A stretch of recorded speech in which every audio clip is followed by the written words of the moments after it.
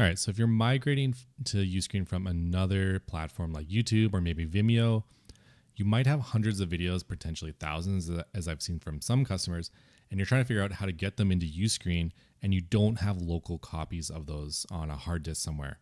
So there's a handy tool out there called YouTube-DL that allows you to mass download the videos from these channels, and then once they're on your local drive, you can upload them into Uscreen. Even though it's called YouTube DL, it actually supports hundreds of sites. So just Google YouTube DL supported sites and you'll see a full list there. We're going to do this with YouTube. So I'm going to show you how to get up and running here. A quick Google search for YouTube DL. You're going to see some other tutorial videos, which can be great. Some of them are pretty long there. We'll try to keep this focused around Uscreen. But for our purposes, we'll go to youtube-dl.org. Once we're there, we're going to click download instructions. And there's a handy exe file for Windows that I can download. There is a package here that might not be installed on your computer. So if you're having trouble running this, you might just have to install that. For Mac users and Linux users, you do need Python. You can click on that. There's a handy download link there for that, and then you can install it. And then for Mac and Linux users, there's a command line prompt here to download this file. But for me, for Windows, I'm going to go to my downloads folder. And did I download that? Let's click it again.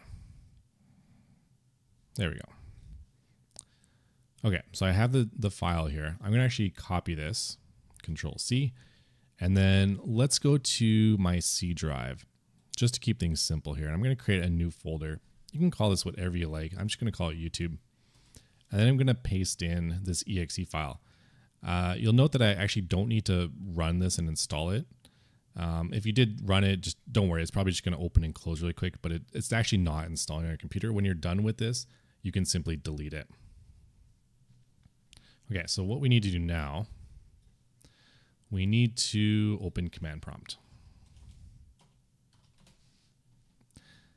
And then what we need to do, we need to actually get into the same folder that I've placed this YouTube DL exe file in. So it's in my C drive and then YouTube. When most people open command prompt, they're going to be in some sort of users folder.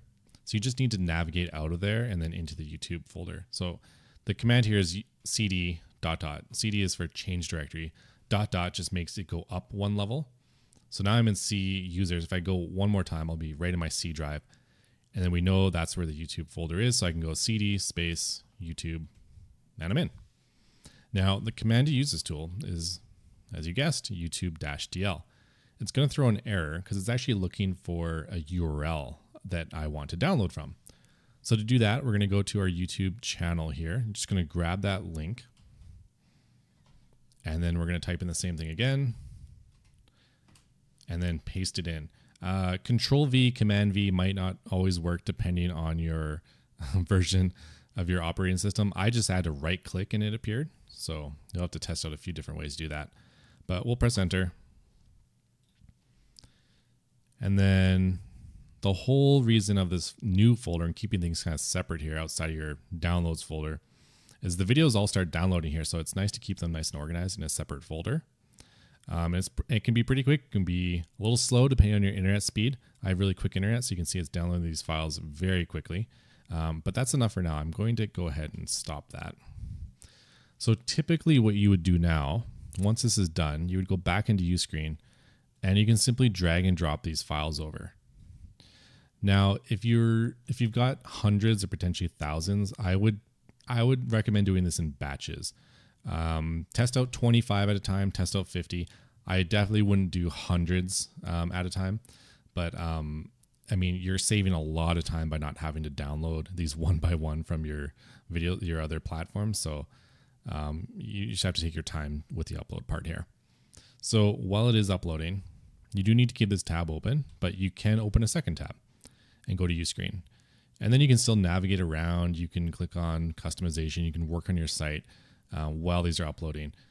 Note that oftentimes people's upload speed is a lot slower than their download speed. So just because it took you a certain amount of time to download, it could take exponentially more to upload. Okay, so I want to walk you through a couple of the really cool functionality, like the extra options here in the documentation. So it looks pretty complex here, and it can get pretty complicated, but for our purposes, one of the really cool options we'll add, I'm going to go to this thumbnail section, and there's an option here for write thumbnail. So let's test this out. So YouTube-DL, we know that part. And then we can type in write, oh, we need dash write thumbnail. And then again, we paste in the URL. So now we've added this additional command, and you can add a couple of these if you investigate kind of what these are all about. So what's going to happen here, and I go back to my folder.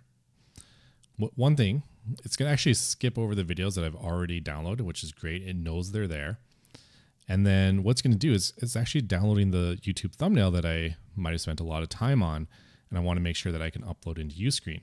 And so it's nicely all alphabetical. I got my thumbnail, video, and so on. So now let's go back into Uscreen. My 2 videos are here.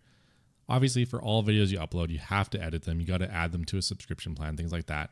One thing you'll note, it grabbed that YouTube video URL ID and put that in there with .mp4. So we would just remove that from all our videos.